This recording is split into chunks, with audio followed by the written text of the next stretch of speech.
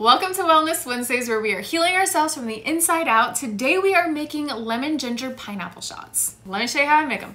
Get a pineapple. Get a bowl. Ginger. Take a spoon and scrape. Now we juice.